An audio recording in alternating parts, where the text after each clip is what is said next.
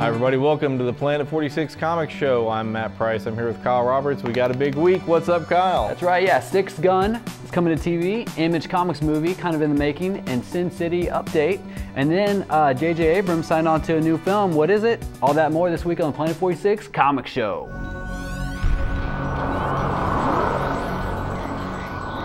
All right, topic one, Sixth Gun, the graphic novel is coming to NBC, possibly. Yes, the Sixth Gun, Cullen Bunn and Brian Hurt's supernatural western series has been picked up at least for a TV pilot.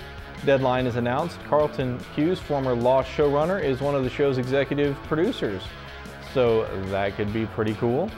And somebody else with some Lost ties has some big news. Yeah, J.J. Abrams, one of my favorite directors, is set to direct Star Wars Episode 7, big news. That's right. Deadline and some others are reporting that negotiations are still forthcoming, but he's signed on in principle to do Star Wars Episode 7.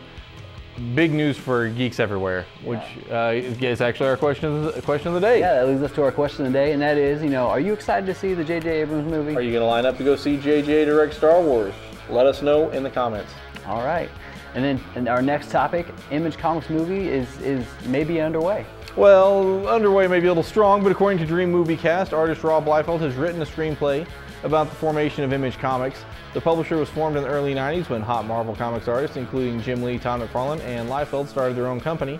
Liefeld also told the site who he'd cast for the film, including Chris Pine as himself and Christian Bale as Spawn creator Todd McFarlane. All kind of far away, but there is a screenplay. I think it make him kind of an interesting movie. Cool. And then we have some news about Sin City. Yeah, MTV caught up with director Robert Rodriguez to talk about the Sin City sequel, and among the things happening there is that Josh Brolin is going to take over the role of Dwight McCarthy, which was played by Clive Owen in the original film. And of course, if you've read the comics, you'll know why the character has to be played by a different actor. And Rodriguez told MTV that Brolin is perfect in the role. Sin City is set to hit theaters on October 2nd. Cool. You know what? Let's get into the review file. All right. First up, Uncanny X-Force, #1.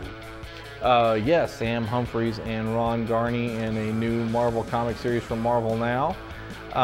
This one, the X-Force branch of the X-Men, it's usually been a task force that takes on missions that require maybe a little more compromise, a little more violence than you'd ask of the X-Men team. The latest iteration is led by Psylocke, who has left the Jean Grey school after confronting a student, and Storm joins in the leadership of this team, which also features Puck.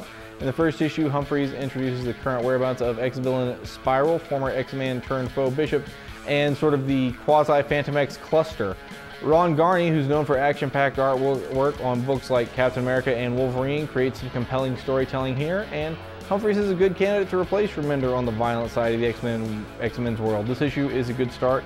I like it quite a bit. Sweet, and the next up is Uncanny Avengers, #3. That's by Rick Remender and John Cassaday. Red Skull is using his new psychic powers to incite both humans and mutants into rioting, causing violence against mutants worldwide. Havoc leads the Uncanny Avengers against the threat as he becomes more assertive as the leader of the team. The story's pretty heavy in both its themes and dialogue, with some action that is at times brutal. The art by former Oklahoman John Cassaday continues to be impressive, and Rick Remender's story continues to build. Overall, it's a good-looking, well-written book that continues the best-selling arc. It's a solid piece of work. Sweet, and then finally, a completely Marvel-heavy week. Yep. Young Avengers #1. Yeah, we had Uncanny X-Force, then Uncanny Avengers, then Young Avengers. So everything's either Uncanny or Avengers this week. This is by the team of Gillen, McKelvey, Norton, and Wilson, and it's a really great-looking book from Marvel Now that brings back the popular Young Avengers characters. Kieran Gillen writes, with art by Jamie McKelvey, assisted by Mike Norton, and Matthew Wilson he's credited with color arts, the colorist on the book, and he does make this issue pop with a really unique color look and palette. In the story, Hulkling and Wiccan return, have a discussion about their relationship and their relationship with superheroics. Kate Bishop, who's been an excellent supporting character in Hawkeye, gets a scene to shine here, along with Novar, the former Marvel boy. Beautifully stylish with a great examination of youth and superheroism, Young Avengers is among the top of the class of the Marvel Now releases. Sweet, all right, what's your pick? I'm going to go with Young Avengers. That's my pick. Check it out, first new issue. Cool, and I mean, are you excited about J.J. Abrams' Star Wars? I am very excited to see J.J. Abrams doing Star Wars. I think it's a very interesting pick, and I'm very curious to see what he does with it. Yeah, a lot of people just picture him as a lens flare guy, but he's very good at telling stories, so and very character-driven stories. Exactly, so, something like Super 8. So yeah, exactly. All right. Cool. Yeah, leave us your thoughts in the comments, and we'll be back next week with more comic book and movie news. For Kyle Roberts, I'm Matt Price. Thanks for watching.